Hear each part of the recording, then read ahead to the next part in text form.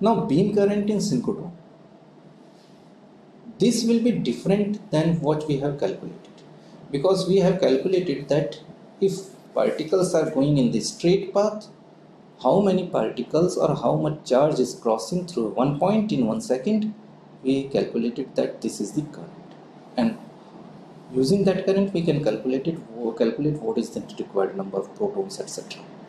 But in circular ring or synchrotron, the thing is different, because revolution time may be much lesser than 1 second. It may be in the microsecond only. So even one proton is circulating. If we put a detector at a location, suppose this is the orbit of the synchrotron, and we put a detector which is counting the number of protons passing through this point. So this is the S is equal to S1 point. So a single proton can pass multiple times through this detector in 1 second.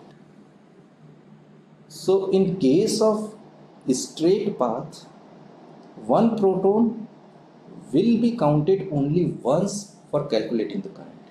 Here one proton may be counted many times in 1 second, so current will be higher, average current will be higher. Now we again consider the same number of protons in the previous example, that was 5 into 10 raised to 15. But suppose such 50 pulses are there. Earlier I have told you that there are some pulses and that repeats after some time. This is the T-rap. After T-rap again pulse comes. After T-rap again pulse comes. This pulse can be injected into the machine or in the synchrotron and is compressed by the multi-turn injection mechanism, and then it can be ejected out and sent to the target. So at a particular instant, only one pulse will be inside the ring. So only protons of one pulse will contribute in the current. And after T repetition, again next pulse will come, again injection will take place, and again this pulse will be compressed and it will be sent to the target. So in this fashion, burst of pulses will be sent to the target by the accumulator or synchrotron. So let us suppose that there are such 50 pulses in 1 second. So 5 raised to 10 raised to 15 was number of proton in 1 second. So in one pulse, this will be 5 into 10 raised to 15 divided by 50. So this number will be 1 into 10 raised to 14. So in a single pulse, so many protons are there. So in synchrotron, at a time, this number will be there. Now if revolution time is 1 microsecond in the synchrotron, means in 1 microsecond, this number of protons pass through this detector. In 1 microsecond revolution time means all the protons will be passed within 1 microsecond, and this is the number of protons. So many protons pass through this detector in 1 microsecond. So again, number of proton multiplied by the charge and divided by the time. So here time is 1 microsecond. This gives you 1.6 ampere of the current. In a straight path, we opted 800 microampere, while in the ring it is 1.6 ampere. It is a huge current from accelerator point of view. In synchrotron radiation sources, which we have studied earlier, in synchrotron roughly current remains in the 100-200 milliamperes or like that. Means almost you can say 8 to 10 times lower than this current. Means this is a huge current. So if we want to build a proton synchrotron for spallation neutron source, the average beam current in proton synchrotron will be much higher than the synchrotrons used in synchrotron radiation sources. So we have to build a very high current machine. And again we can see that we are talking about the proton energy E at 1 GeV, and proton's rest mass energy is also 1 GeV. So kinetic energy is almost equal to rest mass energy, means we have gamma approximately 2. In the case of electrons in synchrotron radiation sources, we talk the energy on the range of GeVs. Even if we take 1 GeV, the gamma becomes 2000. Means in synchrotrons useful for the synchrotron radiation sources, we have electrons at much higher energy with lower beam current. In proton synchrotron useful for making the spallation neutron source, we must have high current at low energy. So this is a very much difference in the electron synchrotron and proton synchrotron. One is for synchrotron radiation source and other for the spallation neutron source. And due to this difference, design will be different for these two kind of accelerators. So there is a one phenomena, space charge effect, which is dominant in the case of proton machine and is altogether absent in the case of electron machine. So what is the space charge effect? We see a little bit about this. This is still an open problem in the physics.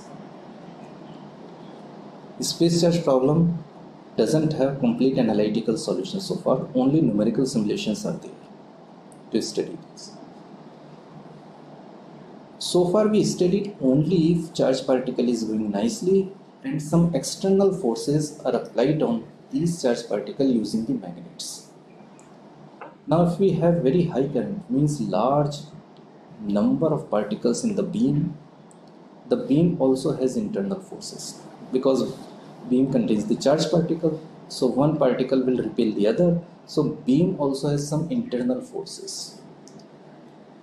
And these forces can modify the beam dynamics which we have studied. How? We will see a simple example of this. Now Coulombic interaction in the beam, this is just the Coulombic interaction, one particle is repelling to the other, can be divided into two domains. One is very close encounter of the particles with another particles, means this is a kind of scattering, that two particles reach very close to each other and suddenly their direction changes, just like in Rutherford scattering. So this is the collisional region. And other one is the effect of self field of the beam produced by distribution, means we take complete distribution, and due to that distribution what will be the effect on one single particle. And this is the collective phenomenon, because as we change the distribution, this phenomenon will change. So scattering is affected by the immediate neighborhood of the particle, and this gives rise to random displacement in the particle trajectory. Means scattering occurs, particle gets a kick and its trajectory changes. So a random kicks on the particle can be there due to this phenomena, and this gives the statistical fluctuation in the beam distribution.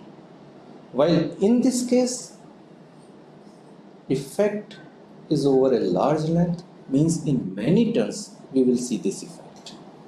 So we will concentrate on this. This is known as space charge effect. These scattering phenomena are under the head, you can study intra-beam scattering, beam lifetime, Tosh-Check scattering, etc. But space charge effect are there, which we will concentrate in this lecture. Now space charge force depends on the beam distribution, because this is collective phenomenon. So we take a very simple beam distribution. We want to understand that how space charge forces changes the dynamics. So we take a very simple example to understand this. We take a very simple uniformly distributed particle in a cylindrical beam. So this kind of beam we are assuming. This is the beam propagation direction, and a uniformly distributed beam is there. Longitudinally it is very long, so there will be no longitudinal electric field.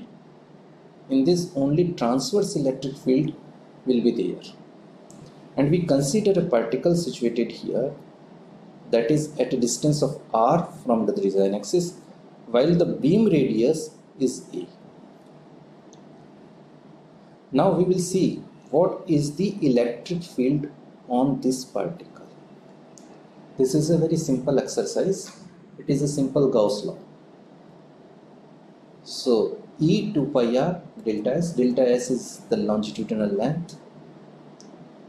It will be lambda r is the linear charge density if we consider up to the r, and delta s by epsilon. So this is just Gauss law.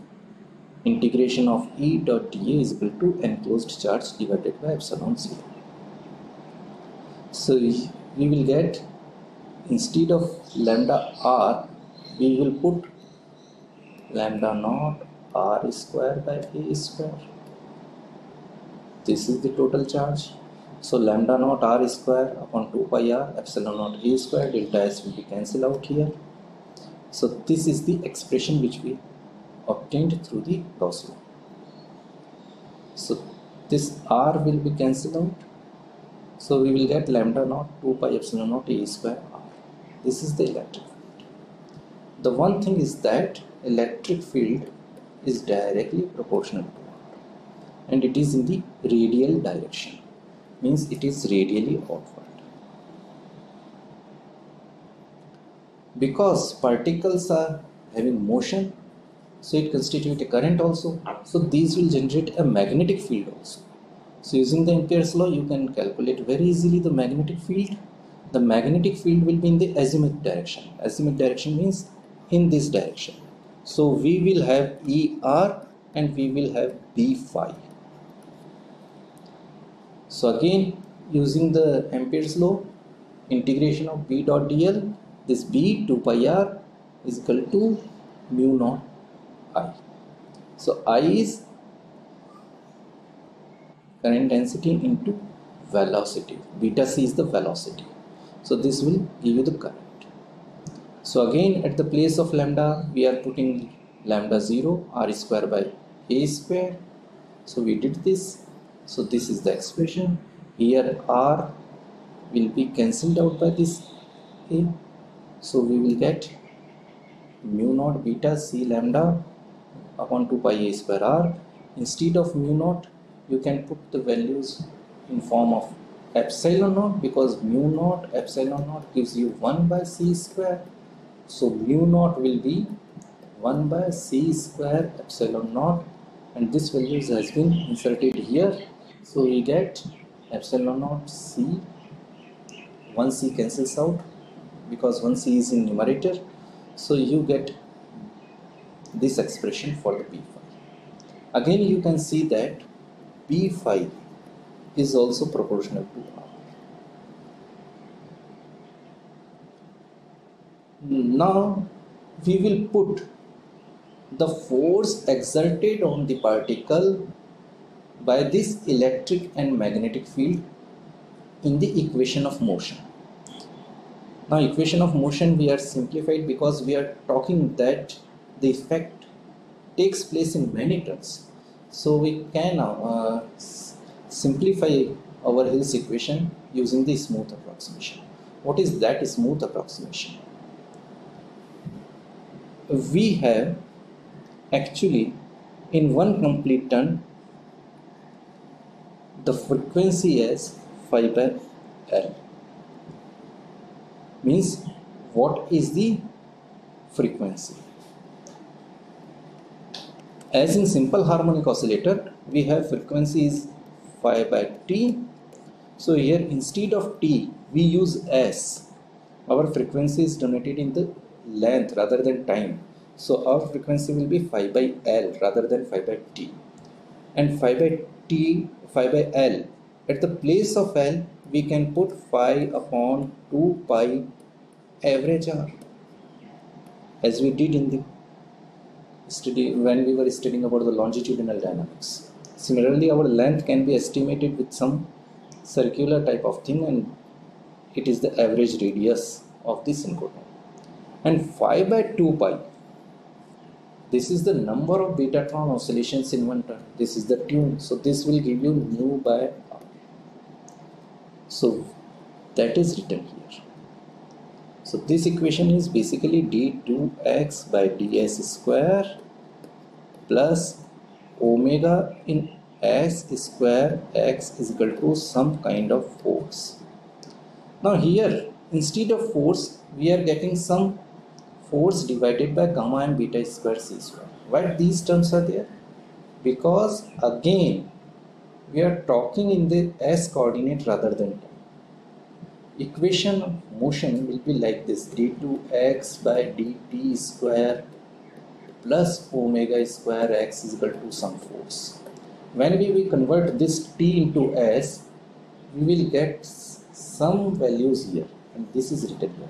This is left as an exercise to produce this denominator.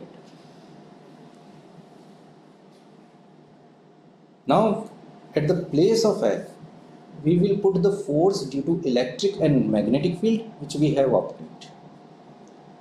So when we will put it, this is simple algebra.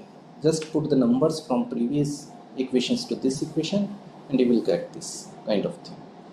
This is the force. Now, electric field was also linearly proportional to R, and magnetic field was also linearly proportional to R. It was in radial direction, it was in phi direction. So force is in the opposite direction, radially outward for the electric case and radially inward for the magnetic case. Now if we are considering only particles which are on x-axis, means for y is equal to 0, so this r is equal to x will be there. So this is at the place of r. So now you can see that this expression shows the new frequency, means frequency of the particles or frequency of the betatron motion has been changed due to this space charge force, and this is in with minus sign, means frequency has been reduced, means tune has been reduced. So space charge force basically reduce the tune. And why we are worrying so much about the tune? Because tune can excite various resonances. We are not going into the details how the tune excites the resonance, but you can remember one relation, that m nu x plus n nu y is equal to L. Here m is an integer, n is also an integer, and L is also an integer. And nu x and nu y are the betatron tunes in horizontal and vertical planes respectively. So whenever this relation is satisfied, some kind of resonance is excited. Suppose for an example, we take nu x is equal to some say 5.2. Now we check it with m is equal to 1 and n is equal to 0. So m is equal to 1 and n is equal to 0 will give you this LHS as 5.2. So this is not an integer. Then we will check with m is equal to 2 and n is equal to 0. This will be 10.4, and again this is not an integer. You will see that when you will put m is equal to 5, this will become the integer. This will become 26. Means at the RHS you will get 26, and this equation is satisfied. Means fifth order resonance can be excited if tune is 5.2. So if m or n, if these values are lesser than 4, then it is a lower order resonances, and we worry about those things.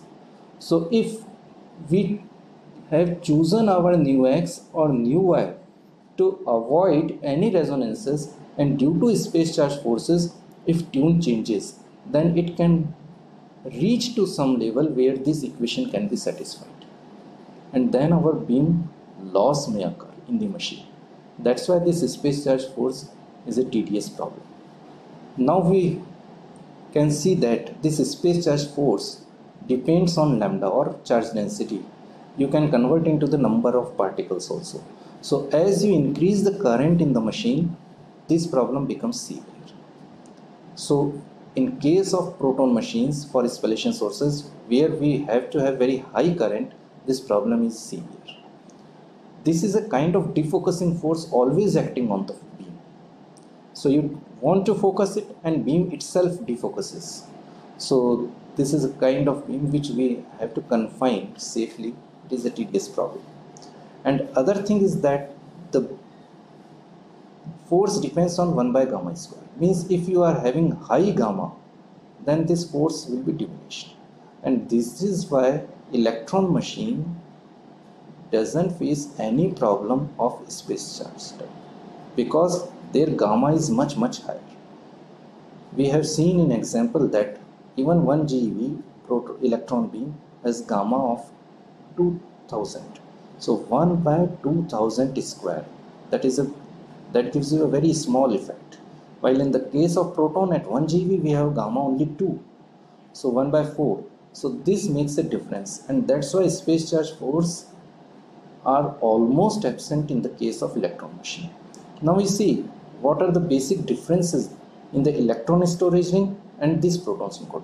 When we are talking about the electron storage ring, we are considering the electron storage ring for synchrotron radiation sources, and when we are talking about the proton synchrotron, we are talking about the proton synchrotron built for spallation neutron sources. So we have seen that proton synchrotron has low gamma and high current, while electron machines have high gamma and moderate current. Major design goal in the proton machine is high beam power. How we can attain the high beam power? Major design goal in the electron machine is to have a very low emittance to increase the brightness in the emitted radiation. Due to this low gamma and high current, we have a space charge problem which changes the tune of the machine. And not only the tune, it also changes the twist parameters of the machine, means it changes complete optics. The space charge problem is not an issue in the electron machine. Beam loss is also a major challenge. Actually, proton can initiate nuclear reaction. If proton hits on the wall of the vacuum chamber, it can make vacuum chamber radioactive. So beam loss or loss of protons on the walls of the chamber can pose a challenge, because if major losses are there after few days of operation, the vacuum chamber will become radioactive. In case of electron does not participate in nuclear reaction, so this is not a problem. Only some thermal issues may be there for the beam loss. Now we have seen that for compressing the pulse, say from 1 millisecond to 1 microsecond, we need a very large number of tons to be injected in the machine, and it was in the order of 1000 to 2000 like that. We have generally 1 to 2 millisecond pulse length from the linac, and on the target we send generally beam lamp or with pulse length in the microsecond order. So 1000 or 2000 types of tons of injections are there.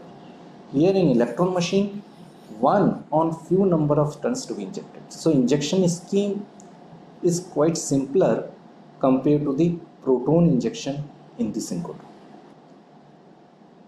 Because we have very severe space charge problem, and this depends how the density distribution in the beam is there.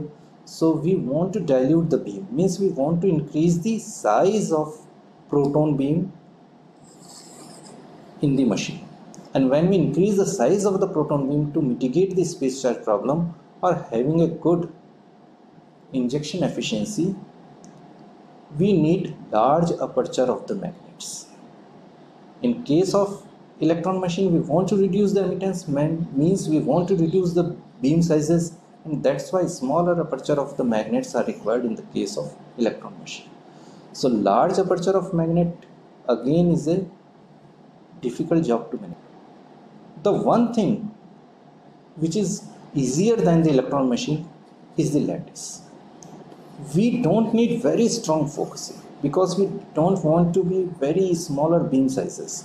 So lattice or magnetic arrangement can be such that we have very large beam, means we are having relaxed lattice. We are not having very strong focusing quadrupoles or very tight focusing machines. Here very strong focusing machines are there in case of electron. And we have seen when we were studying the chromaticity that if we have very strong quadrupole, it generates a very large chromaticities. And if we have a very large chromaticities, to correct those chromaticities, we need stronger sextupoles. And stronger sextupoles means a very highly nonlinear system. So electron machines are highly nonlinear. While in the case of proton, except of the space charge, lattice itself is not nonlinear. So this is a bit easier task here, and optimization of the electron machine is very tedious job here when we are considering nonlinear dynamics. Now suppose we are talking about the synchrotron where full energy LINAC is not available, and we are increasing the energy up from 100 MeV to say 1 GeV. When we increase the energy of 100 MeV to 1 GeV in the case of protons, speed significantly changes, beta changes significantly, means revolution time changes significantly. In that case, to maintain the synchronism, RF frequency has to be changed. In case of electron machine, beta remains almost constant, so there is no need to change the RF frequency. In case of proton machine, there may be a requirement to change the frequency. If we are not using the synchrotron, instead of we are using the full energy LINAC and accumulator ring, then definitely in the proton machine also we don't need to change the RF frequency. We have seen that in 1 second there may be 50 pulses of the protons which we have to be accelerated, or there may be 20 pulses. So very high ramp rate is there. We have to ramp the magnet for each pulse if we want to increase the energy, or we want to excite the injection magnets if we want to inject at such high ramp rate. While in case of electron machine, these are almost DC machine, means there is no requirement to change the magnets, and if there is requirement to change, means if injection energy is low and after injecting the beam we are raising its energy for synchrotron radiation, and we are keeping that beam at this higher energy for several hours. So to ramp the machine we need very slow ramping, means dB by dt is very slow. Here dB by dt is very high. dB by dt is very high. Here dB by dt is very slow. Mostly dB by dt is 0 in the case of electron machines. However, if dB by dt is there, it is very low. Here dB by dt is very high. If magnet has very high dB by dt, then in vacuum chamber eddy currents can be there, and those eddy currents acts back on the beam. So beam can be disturbed with very high dB by dt. So this is there. In case of electron machine, this is not there. Very few facilities are there in the case of spallation source. Presently operating machines are very few. One is in SNS Oak Ridge at the US, other one is ISIS in the UK, and one is in the J-Park, Japan, and one is recently commissioned in the China, and one is under, you can say, construction, that is European spallation source. While in the case of synchrotron radiation sources, a large number of facilities are there in the worldwide. It are in hundreds, and these are in tens. So again, a very large experience is there to run such kind of machines. Here experience are less. So we have covered a little bit about what kind of proton machine we should have for the spallation neutron source, and what are the differences if we compare it with the electron machine. Now in next lecture we will talk about another class of accelerator known as colliders.